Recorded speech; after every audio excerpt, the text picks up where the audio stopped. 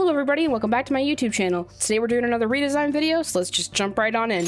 First things first, we got a submission from Ember on my Discord server. The character's name is Lightstorm, pronouns she/her, and the things I was told to keep were just the red in the main. The personality for this character is kinda badass, rude, and doesn't show her feelings even though she does want friends, so I can work with that, definitely. Apparently she used to be Princess Cadence's sister, but that's kinda dumb, apparently, according to them, and she was the Princess of Weather, so obviously that's a big cringe. I had to tackle this one. It looked so fun. So it is my pleasure to introduce your new OC, Dahlia Storm, which this is the first time I've done this, but I did attempt a rename for their character, like a sing the name kind of thing. I just thought Lightstorm was kind of basic and boring and not great. So I happened to be watching this video about like famous like serial killers and stuff, and Dahlia, I was listening to the Black Dahlia story, and I was like, Dahlia would be such a pretty first name for this character. So I'm suggesting Dahlia Storm. You don't have to keep that, but I personally love it. And yeah,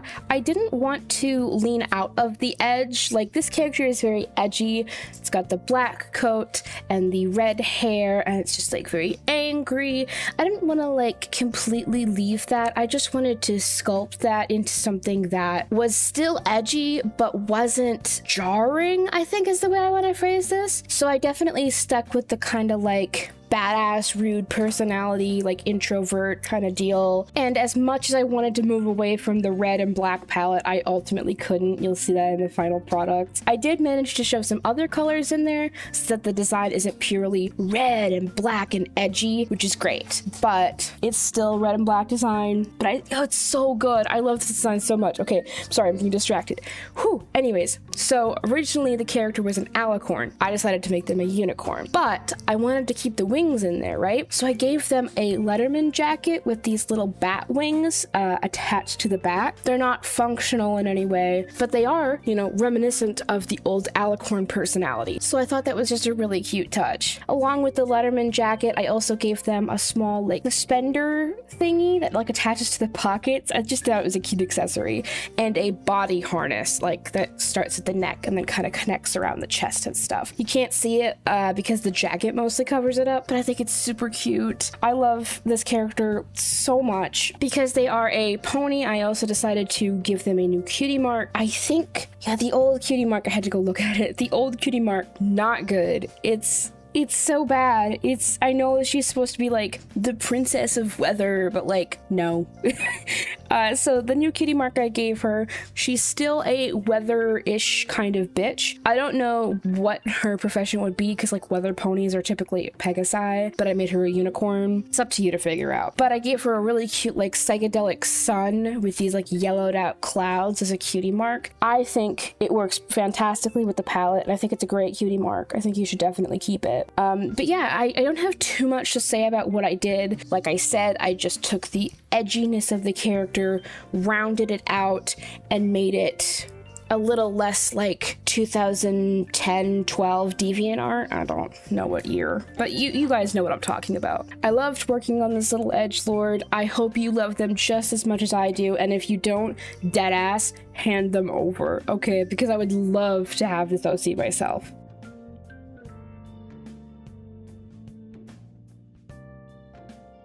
Next up, we have a submission from Westerio, I think is how you pronounce that, and this is an old OC of theirs named Lava Lamp. Their pronouns are he/him, and they are a shy, fluffy salamander. They're very introverted, and they wanted me to keep some lava lamp-like things in the design. So when I looked at this character originally, I didn't actually see lava lamp. I saw the idea of lava lamp, but I didn't see lava lamp, which is a shame.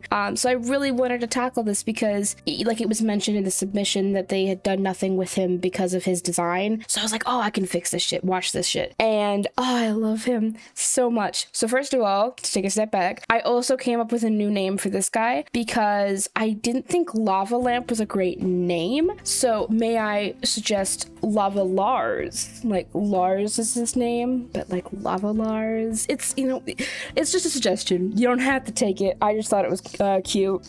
working with this one's colors was actually really hard. You'll see that in the footage. I was having a hard time balancing out everything while keeping the design reminiscent of the first one. I changed like a good amount of it to the point where I was worried it was going to be unrecognizable as the same character. So I knew I needed to keep the skin tone as a like green, but I didn't like the red lava lamp actually, because when I think lava lamp, I don't think red. I typically think of blues or purples or pinks, not reds. So I ended up going with a blue purple gradient lava lamp, and oh, I'm so happy with what I did. So you wanted me to incorporate lava lamps, right? So I put a bulb at the end of the tail as like a little lava lamp sphere, and then the horns are little lava lamps with those little caps that go on top of lava lamps on top of them. That's what those are. I don't know if that's clear in the design, but like those little caps that go on top. Oh, it's so good. And then the claws, which I didn't know if this character was supposed to have claws, because the original design, like the hands were hidden behind the back, which like no shade there. I get that completely, but I gave him claws because I thought they looked so cool. Oh, they're so cute. The claws are little lava lamps too. And I made the body shape of the character kind of reminiscent of that like typical lava lamp shape. So he's got like the sweater. I suppose it's a dress, but I'd say sweater vest over anything else. I don't know. It's just a very long sweater like outfit. You know what I mean? I also gave him a few accessories, such as the original design had these little like tie things around the horn and around the top of the what I assume is a bandana. So I put the ties at the back of the sweater vest thingy and the little tie up by the lava lamp horn, just to kind of tie that into the original design. I also gave him a little like pipe, just because something about this character to me read like kind of like stoner smoker kind of chill vibes, especially with the introverted personality. I thought that it fit kind of the character of like oh, I'm not an introvert, but I'm like so cool I can't be a part of like the average conversation. So I kind of took the introverted like scared of conversations and took it the other way, like he's too cool for conversations. You know what I'm talking about? Which like still means he's introverted. He's obviously got anxiety, which, you know, whatever. But I just took that in a slightly different direction so that it wasn't too basic, especially because I work with later in the video you'll see I work with another character who's got anxiety, and it's like, oh my god. So you gotta diversify a little bit. So yeah, I changed up the markings on the body just because the original design didn't have a great direction with the markings. It just looked like splotches of light green, dark green, and then the main green, which is fine, but not super detailed. I didn't think it looked very good, so I changed it to these very deliberate stripes and made the bits on his like lower paws, his little feet, that dark green. I made his hair dark green. I liked the ponytail you had in the original one, so I definitely had to keep that. I just cleaned that up a little bit, and you know what? I don't have much else to say. This is a fantastic design. The colors, like I said, were super hard to like pick out and match with each other because I wanted everything to look clean and like it all belonged in the same character, but I got there eventually, and I love this little guy, and I hope you love him just as much as I do. Next up, we have a submission from KM, and their character's name is KM. This is a persona of sorts. The character pronouns are she, they, and their current personality is a horror-loving character with a strange talent of summoning random cats, like SCP-294, which I know nothing about the SCP universe. I've been told I'd be really into it, but I've had a hard time getting into it. That's neither here nor there, but cool fact nonetheless. They prefer to be alone and dabble into whatever horror is around. I was told to keep the skull motif on the character and the cyan and purple split hair. So I knew I had to tackle this character because of, I don't want to say how basic they looked, but something about them like really inspired me. And I think, honest to God, it was the horror thing, because I'm a big horror buff myself. I have a video planned out soon to come out about like my experience watching the Conjuring movies for the first time. God, the Conjuring movies are so fucking funny. Anyways, KM, focus. So here's how I changed the design. So I thought the outfit was like really basic, and I wanted to change it, and I wanted to make it a little more representative. Thank you. Oh my god, representative of the personality. So you're a horror fan, right? So I gave you oh my god, not Jason, Freddy's shirt. So Freddy from Friday the 13th, he's got like the red and black striped shirt. So I gave you a cropped sweater with one of the sleeves kind of cut from the main one to like be reminiscent of like, you know, those like that classic like slasher vibe where like it slashed the arm and then it like fell. Do you know what I'm talking about? So it's technically all the same shirt, but I just wanted that separation there to be like, oh, it got cut off, even though that's the purposeful design of the outfit. I just thought that was a really neat touch. If you get what I'm talking about, then I'm sure you think it's neat too. For the pants, I didn't do anything like super obvious with references. I knew I wanted them to be these cute high-waisted bell-bottom pants, and I knew that like a dark red would really suit them, so I made them a dark red. I made these 3 little buttons on the front of the pants, the skulls that are golden, and then I gave this one reminiscent to the first one, I gave this one a little like suspender strap too. Originally it was gonna be green, but then I changed my mind last minute, so it ended up being yellow. But you know what, I still think it's like really cute. I gave the character just basic like kind of high top sneakers in the black, white, and red scheme that's just kind of basic horror, reminiscent of like Jason, Friday the 13th kind of stuff. I gave your character a knife. It literally could be related back to anyone, but if I had to name someone, Michael Myers. I gave you a little skull earring to tie more skulls into the design because you said to keep the skull motif, but the only skull you had in your original design was on the belt buckle, so I wanted to fit the like skeleton skull thing in just a little bit more than you did. I gave you a mask, which once again could be tied back to any killer, or if you want to be dramatic, Dream from SMP, whatever the fuck. That's what the mask is. But this is not what the point of the mask is, because it's supposed to be a reference to like horror movies and stuff like that. That's kind of the only detail I'm a little iffy about. Like if you took that out, I wouldn't be offended even remotely. And then there's the cape, which is kind of reminiscent of like the Scream outfit, you know. I don't know if his name is actually Scream. Oh my god, editing Ren here. I didn't want to have to jump in again and re-record something, but the fucker's name is Ghostface, and I am so disappointed in myself for not knowing that. So yeah, I'm talking about Ghostface here.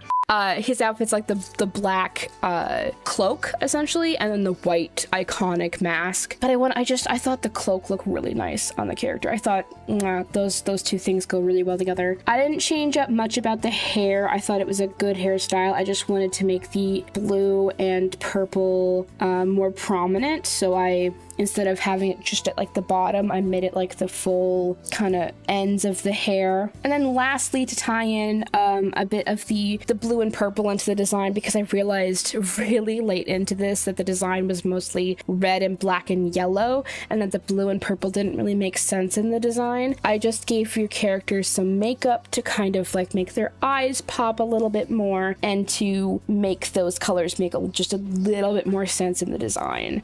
Overall, I'm really happy with the way this one came out. It was super fun to work on. It's definitely leaning into the horror thing that you said, so I don't know if this matches your personality at all, but I personally love it. And if you don't keep this outfit, watch me use it for one of my own characters, because damn, it's so cute.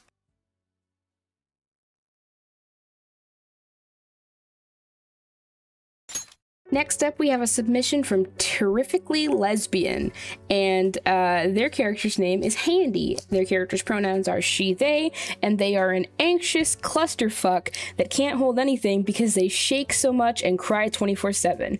They are just a big baby. I was told to keep the hand tail and the bluish color palette, and I was told that the character is overall edgy, which that one threw me for some fucking reason. I started working on the design, and I had a really good direction where I was going with it after I got through the first initial sketch phases, and then I was like, oh shit, when I got to like the color palette, I was like, this character's supposed to be edgy, but blue isn't something I typically associate with edgy, so I'm like, crap.